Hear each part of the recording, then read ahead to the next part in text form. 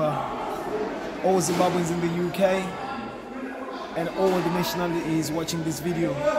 This is a statement I'm taking in on behalf of Digital One. So Digital One told me to make this statement in regards to the Birmingham show. So we are having a show tonight in Birmingham at this venue, nice venue and nice crowd as well. But the only problem that happened is the sound engineer had to turn the sound off at 2 o'clock, where the show is supposed to end at 4.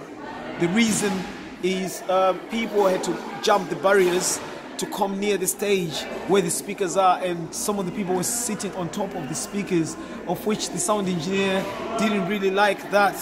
Why? Simply because they were not just sitting on the speakers, they were actually pouring drinks, they were holding drinks, and obviously they had electric cables which were like bare on there, so they were scared that if people pour drinks on the electric cables they could start a fire, which is like hazardous to this venue as well.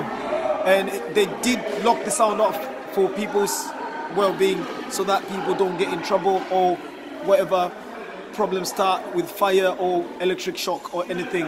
So Digital One promotion is looking to bring Diamond to do a show, right? So they're talking to Diamond right now, and we will let you know ASAP that Diamond is performing. So the wristbands that you got for tonight's show, you need to keep them, so that will get you free entry to watch Diamond, because we know that you were waiting for him.